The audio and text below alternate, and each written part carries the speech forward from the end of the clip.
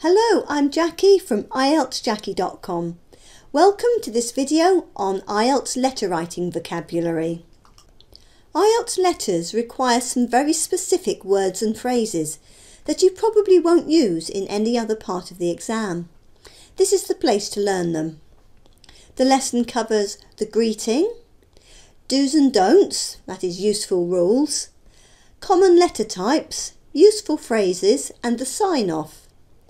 First, we'll look at all these points for informal letters and then do the same thing for formal letters. Every part of the letter is important, including the greeting. Always start your letter with dear, followed, for informal letters, by the name of the friend. For example, Dear Ellen. You probably use hi and hello in emails and texts, but for letters, dear is more appropriate, so stick with this. It can be helpful to use the name of a real friend who you imagine you're writing to. This will make it easier to sound natural than if you write the letter to an imaginary friend. Now for some useful rules. Do use contractions. Contractions are the easiest way to show the examiner that you know you are writing an informal letter. For example, use I'm, I've, you'll, we'd, there.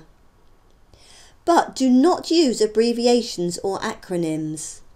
Our text language is full of these. For example, we type choose and sept, which are abbreviations of Tuesday and September. Or we type THX and LOL, which are acronyms for thanks and laugh out loud. These have no place in a letter, and you'll lose marks by using them. Your general writing task 1 question will be on one of these 7 topics. The topics highlighted in red are the ones you're most likely to get for an informal letter. So these are a request, an apology, a letter of explanation, an invitation, or a letter to make an arrangement. We'll now look at some appropriate vocabulary for these 5 common letter types. Remember that we're looking at informal language. For a letter of request, these phrases can be useful. Please can you? I'd be grateful if you could. I was wondering if you would. Would you mind? If you're making an apology, you might say, I'm very sorry about, or I'm very sorry that. I'm really sorry, but I'd like to apologise for. Useful phrases for a letter of explanation are, I'm just writing to let you know that, I'm just writing to tell you about, or I thought you'd like to know that. Here's some vocabulary to use in an invitation. I'm having a party and would love you to come. Do you fancy going to? Would you like to? To accept or decline an invitation, you might say, I'd love to come. Count me in. I'm sorry, but I can't make it. Finally, a letter to make an arrangement. Are you free on? Would Friday suit you? Can you make it on? Now for some other vocabulary you can use in an informal letter. When stating the reason for writing, say, I'm writing to, or I just wanted to let you know that. You may need to thank someone for something. In this case, use thank you, or thank you so much for, or I can't thank you enough. We often express satisfaction in informal letters. These phrases do it well. I'm delighted to hear that. I was over the moon to hear about. I was thrilled to find out that. I'm so happy to hear that. Informal letters are often written to share news. When giving good news, say, I'm delighted to tell you that. I thought you might like to know that. If the news is bad, use a phrase such as, I'm afraid I've some bad news to tell you. I have a bit of bad news to share. We also need to sign the letter off correctly. Use one of these phrases, followed by your first name. All the best. See you soon. Keep in touch. For example, All the best, Jacky. You would never add your surname when writing to a friend. Now we'll look at formal letters. There are two options for the greeting in a formal letter. If you don't know the name of the person you're writing to, use Dear Sir or Madam. This will be the most likely situation. If you do know their name, use Dear and their surname. For example, Dear Mr. Smith or Dear Mrs. Jones. Here are a couple of important rules for formal letters. Do not use contractions. Contractions are informal language and should not be used in a formal letter. So you should write, I am writing to complain, not I'm writing to complain. Or I would like to apply for, not I'd like to apply for. And do not use abbreviations and acronyms. This is the same rule as for informal letters. Save abbreviations and acronyms for texting and social media. Here are the 7 letter types again, with the ones you're most likely to get for formal letters highlighted in red. These are a request, a letter of complaint, an application or resignation letter, an invitation, and a letter to make an arrangement. We'll now look at appropriate vocabulary for these 5 common types of question.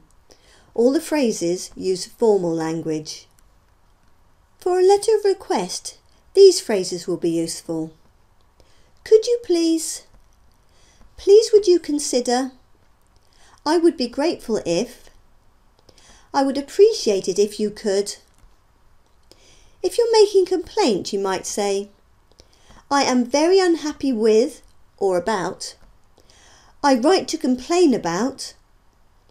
I am extremely dissatisfied with or about. I am writing to express my disappointment. Useful phrases for an application or resignation letter are, I am writing to apply for the position of.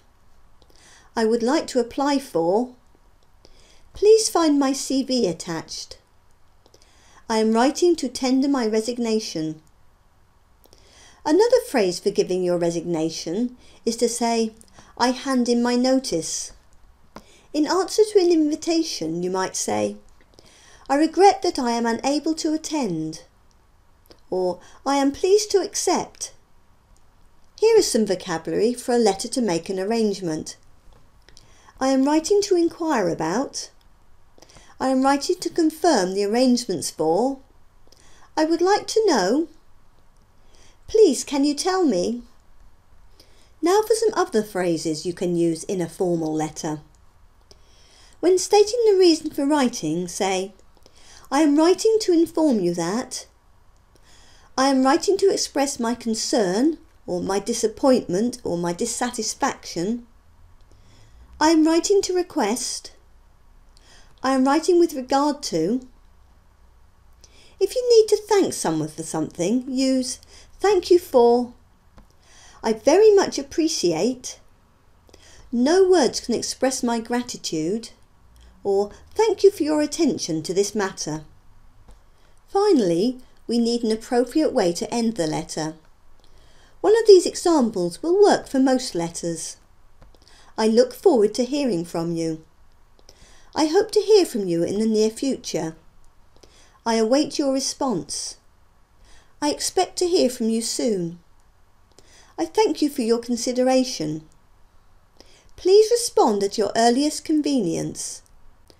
There are 3 ways you can sign off a formal letter. Yours sincerely, yours faithfully, or kind regards. Follow these rules when deciding which to use. Use yours sincerely if you started the letter with Dear plus the surname. For example, Dear Mr. Jones. Use yours faithfully if you started the letter with Dear Sir or Madam. Kind regards is formal but friendly and is also appropriate for most situations. It's particularly useful if you struggle to remember how to spell sincerely and faithfully. Always sign off a formal letter with your full name. For example, kind regards, Jacky Spear. Practice using this letter writing vocabulary with past exam questions and it will soon become familiar. You'll find more useful vocabulary for IELTS letters in the lessons on how to write formal letters and how to write informal letters, and also in the individual lessons on each of the 7 different types of letter. I put links to all these in the notes below the video. Thank you for watching, and I'll see you in another lesson soon. Goodbye for now.